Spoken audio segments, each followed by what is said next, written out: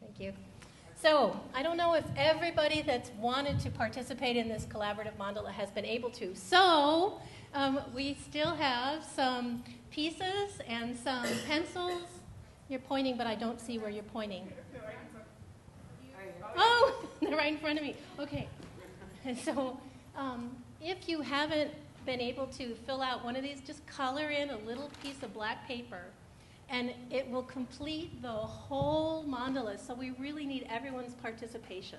So you could kind of come up to the front, and thank you. All right, who wants one? And some pencils. I take a pencil. And we'll adhere it while I tell you about mandalas. Okay, thank you. So mandala is a Sanskrit word. It means circle. Or sacred enclosure. There's a lot of different ways to translate mandala. The traditional form of mandalas really are originating from India, coming up with the Vedas and Hinduism and then into Buddhism. But the circular form is really found throughout every culture, because I think the circle itself is such a primal shape that even before humans were able to conceptualize spirituality or religion or anything, we were looking at the moon, and we were looking at the sun, and we were looking at flowers, and we were looking at cactus, and so many natural things in the world that have these wonderful shapes and patterns. There's what I think is that even the very first thing that you ever saw when you opened your eyes was your own mother's eyes looking back at you. So there's something about the circle that goes deep inside, kind of gets under the radar, and feels good just to look at. So today, we were doing a collaborative mandala. This particular shape is called the flower of life. It's not a traditional mandala, however, it still qualifies. And it in itself is a very sacred symbol that goes back very, very far. You can Google it. So, and I won't spend time telling you about it, but this particular shape, this particular form, is easy to make with just a compass.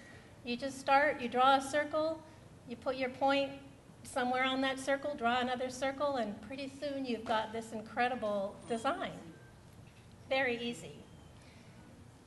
And why I like to do collaborative mandalas with this particular design is because it's such a wonderful visual reminder of how we are all connected to everyone and to everything.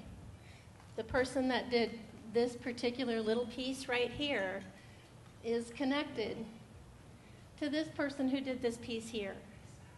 It's